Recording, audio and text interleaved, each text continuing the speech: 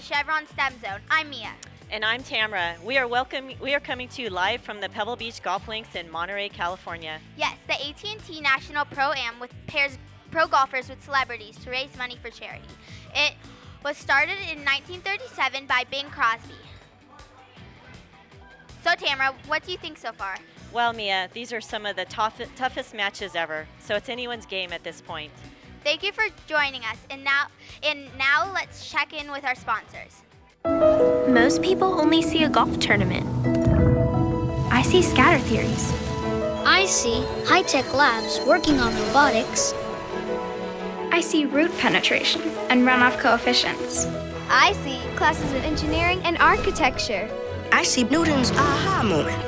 All because of a bunch of Eagles. This season, our Eagles for Education program has helped more than 500,000 kids get a better shot at science, technology, engineering, and math.